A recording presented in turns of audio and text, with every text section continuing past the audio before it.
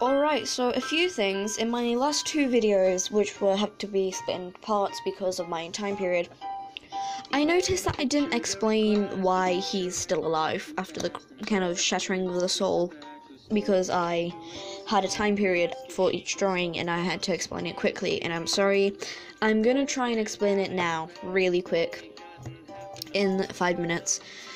By the way, this is a quick thing. This is the song that inspired Shardz. Is called Mr. Glassman by Scotty Sire. Thank you. Sorry if I said the last name wrong, but thank you for the song. It helped inspire an amazing character that I personally adore. Okay, so the reason why Shardz is still alive after the shattering is because this. By the way, this is really hard to explain.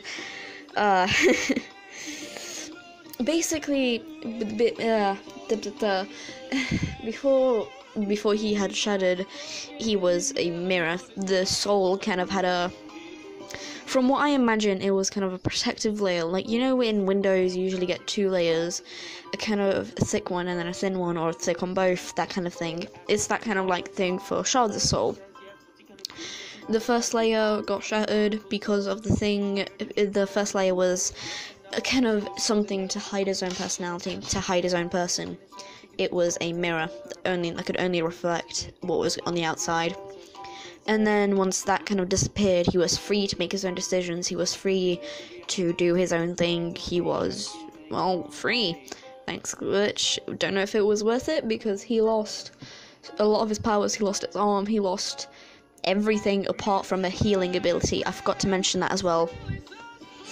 Basically, when the soul shattered, it took his abilities with him. It took the whole wings, it took the ability to melt glass, it took everything away. It shattered his arm, because obviously having a soul shattered, it would affect physical abilities. Like, if Sans dusted, it would affect his physical body. It affected his kind of speech as well. I forgot to mention that. He's a mute. I forgot a lot of important things because of the time period, but he's a mute. He can't speak. He uses the scarf, which is magic, but again, I'm horrible. I forgot to mention. The scarf kind of speaks for him. He just thinks it, and words appear on it that you can read. Again, like the nobles, inspired of the nobles. Thanks for making that. It helped to inspire a character. That's pretty much how he can, communicate. His voice is gone, power's gone, arm is gone.